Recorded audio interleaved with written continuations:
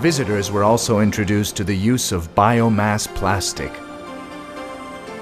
Biomass refers to the renewable organic resources. The platters on which food was served, the plates as well as the glasses, were all made of biomass, a plastic derived from biodegradable corn-based resin. The other principal constituents of this plastic are clay and powdered seashells. Unlike other plastics derived from oil, these platters and glasses, once thrown out, will be decomposed into water and carbon dioxides by microorganisms in the soil. They will be converted into compost with the other raw wastes of the site and reused as fertilizer. This is a bag of fertilizer. This is made from kitchen garbage of Fujitsu staff canteen. And this is very organic fertilizer, so it's good for plants and flowers to grow. In agriculture, we use not chemicals fertilizer, but like the fertilizer which goes from humans' manure.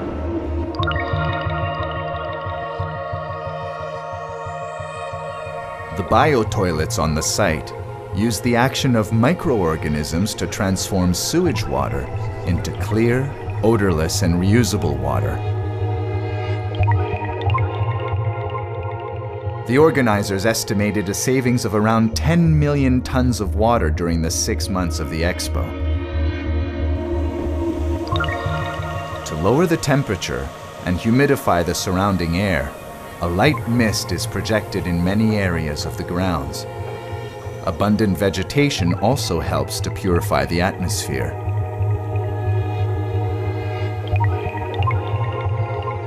The BioLung project makes use of rooftop and wall greening to mitigate the effects of global warming.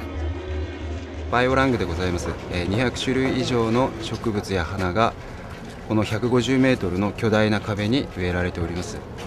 気温はおよそ2度から3度、周りの外気よりは低くなっております。夏は大変涼しく環境にも優しいプロムナードです。